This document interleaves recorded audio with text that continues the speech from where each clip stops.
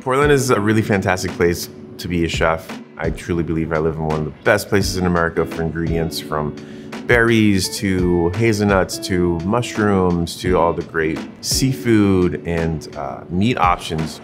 It smells really good. It smells amazing, actually. To have something that is seasonal and plant-based is extremely important. I think it's a very important category of food, just plants in general. We have a lot of vegetarian and vegan guests that come to the restaurant, so having a robust menu that they can enjoy and feel like was created specifically for them, I think that's extremely important. But I also do truly believe that, there is some benefit from, just making sure that we're making time for plant-based eating in our lives. Today we are making a creamy sun-dried tomato and cashew roasted cauliflower salad. I've created this dish just for us and for OXO. It features some of my favorite ingredients and favorite techniques. I'm so excited to make it, so let's get going. So we're gonna start with our cauliflower. This recipe is measured out to 3 pounds, so if you can't find a large head of cauliflower, be sure to grab a couple. And even if the florets feel like they're a little bit bigger than a bite-sized piece, it's okay because they're going to shrink as they cook. I love cauliflower, especially when focusing on eating plant-based, because it is such a versatile vegetable. It's really a blank canvas for any type of array of spices, cultural ingredients that you want to add to it. It's just a really perfect foil for so many different directions.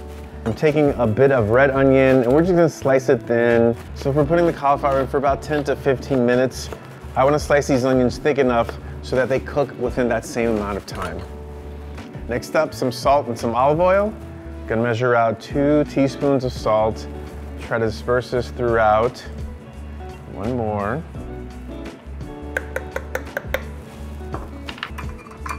Olive oil is absolutely one of the best oils you can use. It's heart healthy. Extra virgin olive oil is extremely unprocessed. It's an extremely natural ingredient and it absolutely tastes delicious. It's actually used in a lot of different cultures around the world and it pairs well with lots of different foods.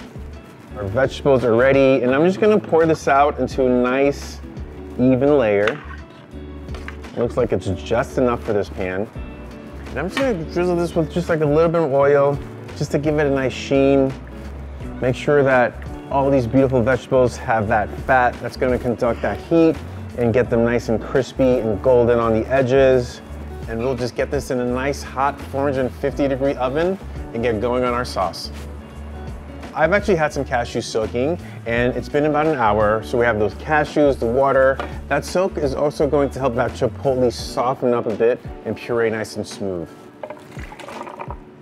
We're gonna add a little bit of citrus and acid to this dressing. I love using the zest because the zest has so much flavor that we're gonna get from all these amazing essential oils. We're gonna add a little bit of lime juice for acid.